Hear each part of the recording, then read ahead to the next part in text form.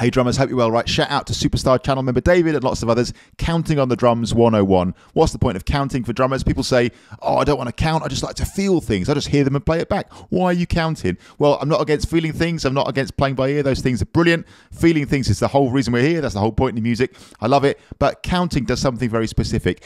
Every drummer, I think, certainly in my experience, every drummer hits a point where feeling it, playing by ear, doesn't cut it. There's a bit where it starts getting confusing. Those drummers who said, I'll just like to feel it, at that point, they start saying, oh, I don't know what it is. I just can't get this. There's something weird about this. I don't know what it is. It's really, and that's when they start saying, this is really hard. I'm struggling with this. Counting is your candle in the dark in that moment. When things get tricky, counting is a reference point. Counting is a way through. Counting is a way of breaking things down, seeing what's going on. When you're on stage playing something and it's all flowing, of course, we're not sitting there counting 1 eander, 2 eander, 3 eander, 4 eander when you're performing. But when you're in that necessary mode of breaking things down, when things get tricky, counting is your candle in the dark. I can't think of a better phrase to describe it. I'm going to do 2 basic things today. I'm going to play a basic rock beat and a nice simple basic drum fill. I'm also going to play some straightforward 16th notes. I'd say when you're getting started, these are the 2 most important bits of counting. You can build it from there. The really, really, really important bit about counting that I think is super helpful, that often drummers overlook, is actually being able to say it out loud while you play. And it's really interesting to me how sometimes drummers who come along for sessions who've been playing the drums for years can't actually count out loud still while they play. Even though they say things like, I understand the importance of counting, they still can't actually do it out loud. So it's a really, really important thing and will help you so much, in my opinion. Here's a basic rock beat. What we might call a straight 8s feel, right? The count is 1 and 2 and 3 and 4 and. Now here is 100% what I'd recommend doing if you're a beginner, intermediate, or even if you're not, but you are with counting. I would just sit and play that groove and some really basic drum fills. Just make sure you can maintain out loud a count. Because what happens is we start learning parts and your drum teacher starts saying, oh, this fill comes in on beat 3, comes in on beat 4. Now what I've noticed is a lot of people honestly just really struggle with that count and like maintaining that count to the point, especially when music's playing, when they're playing along with music, to the point where they can actually select that moment to play the drum fill. So it's really about just spending quality time sitting on a basic groove and saying the numbers out loud. Just get a feel for it, man. Just get, like, you need to get automatic with that. So 1 and 2 and 3 and 4 and 1 and 2. Play simple fills. 3 and 4 and 1 and 2 and 3 and 4 and 1 and 2 and 3 and 4 and 2. So play whatever it is that you would normally play, right? Nice simple time, grooves and fills. 2 and 3 and 4. The snare here is 2 and 4. A backbeat. 3 and 4 and 1 and 2 and 3 and 4 and 3 and 4. You get it? Just make sure you can really sit on it. 2 and 3 and 4 and when you do fills, your count doesn't break. 1 and 2 and 3 and 4 and 1 and 2 and 3 and 4 and 1 and 2 and. If it feels comfortable, start playing some more funky things. 1 and 2 and 3 and 4 and 1 and 2 and 3 and 4 and 1 and 2 and 3 and 4 and 1 and 2 and 3 and 4 and 1 and 2 and 3 and 4 and 1 and 2 and 3 and 4 and 1 and 2, 3 and 4 and 1 and 2 and 3 and 4 and 1 and 2 and 3 and 4. That would be totally what I'd recommend. Sit and make sure you can say 1 and 2 and 3 and 4 and then what you can start doing is say, right, I'm going to start some drum fills, for example, on beat 3. 1 and 2 and 3 and 4 and 1 and 2 and. So once you get comfortable with that basic count, just challenge yourself to start drum fills on a certain beat, on beat 1, on beat 2, on beat 3, on beat 4. Here's a drum fill starting on beat 2. 1, 2, 3, 4. 1, 2, 3, 4. 1, 2, 3, 4. This time 1, 2, 3, 4. 1, 2, 3, 4. Get it? So pick a beat and say, right, I'm going to go out of my groove, start on the drum fill at that point. Say the numbers out loud. If you're getting confused and losing the count out loud, that's fine. Just simplify the fill, slow down, find the point where you can do 1 and 2 and 3 and 4 and out loud, and then build it back up again. So this is just about getting familiar with that count. This is an unbelievably useful skill that in my experience a lot of people just don't bother to develop, and it's just a key that unlocks so much learning on the drums. Let's now turn to just regular 16ths. I'm going to take a single stroke roll of 16ths. The reason I'm choosing this alongside a regular rock beat is people come in over and over and over and over and over again to my studio and they say, can I learn the Bo Diddley beat, right?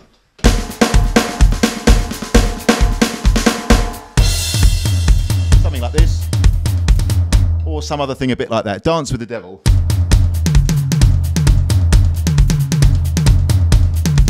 I made a video a while back about a single stroke samba.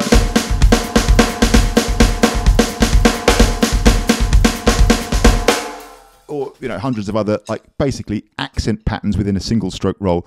And when they do that, I say, yeah, sure, let's do it. We start to play it, and if they get it straight away, then cool.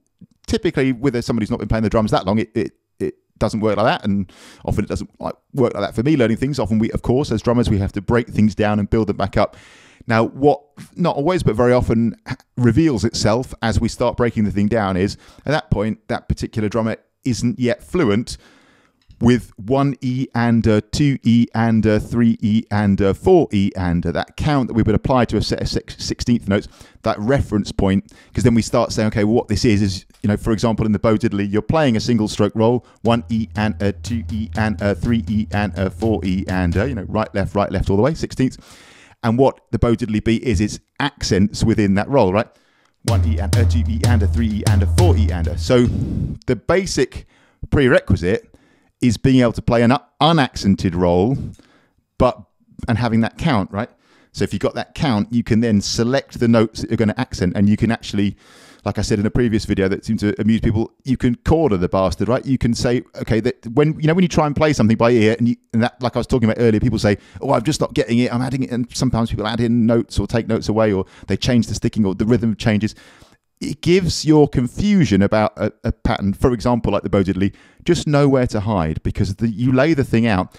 And it just boils down to some pretty basic principles about just being bothered to do something, and the power of simply being bothered to truly engage with something as opposed to just casually trying to learn it. And that's when people just, I think, this always makes me think of the classic book Thinking Fast and Slow by Daniel Kahneman, that kind of quick, easy, simple thinking of like, oh, it just goes a bit like this, bum, bum, bum, bum, bum. And that's fine if you either get it by that method or you've got an approximation of it that you're happy with. But if you truly want to learn something, this is about breaking it down, going slow, being bothered to really engage in it and put that count to what you're playing. 1E and 2E and 3E and 4E and so when a drummer says that, 1E and 2E and 3E and 4E and even now, 1,500 videos later, people all the time say to me, what is that? When a drummer goes 1E and 2E and, what does that actually mean? What's the point of that? That is the basic count for 16th notes. Each of those sounds is one hit, and it's a reference point running through the music, so that you can then apply, for example, accents, or either play or leave out any of those notes. It's a grid. It's a reference point running through the music. Let's just take some time with that. This is a bar of 16th notes as a single stroke roll. This is the count. 1E and 2E and 3E and 4E and so that is huge. Being able to do that and say it out loud. 1E and 2E and 3E and 4E and because then when you're building up Bo Diddley, 1E and 2E and 3E and 4E and or whatever else, there's some method in the madness. There's a plausible way by which you will learn it, other than I'll just pull it out of thin air.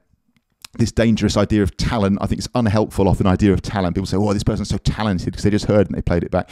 Well, so what? Some people have more of a natural aptitude than someone else, but if you do enough repetitions of the right thing, you're always going to trump someone who's just got talent but doesn't do the work, right? Always, without fail. So this is about breaking it down and being able to do these basic things. Say it out loud. Let's recap. We did two things today. The first one was playing a basic straight eights feel and counting 1 and 2 and 3 and 4 and 1 and 2 and 3 and and 4 and playing simple drum fills. 3 and 4 and 1 and 2 and 3 and 4 and 1 and 2 and 3 and 4 and. As you get comfortable with that, selecting which beat you're going to start your fill on. Let's go for beat 3, 1 and 2 and 3 and 4 and 3 and 4. Right, making sure you can say that count out loud as you go in and out of fills. And then secondly, we did a single stroke roll as 16th notes, and the count was 1 E and a, 2 E and a, 3 E and a, 4 E and a. Make sure you can play this roll and say those as you go. 1 E and a, 2 E and a. If you're doing this, 1 E and a, 2, 3, 4. No, like be specific, be deliberate, be specific, because it will reward you, in my opinion, in my experience, in the end.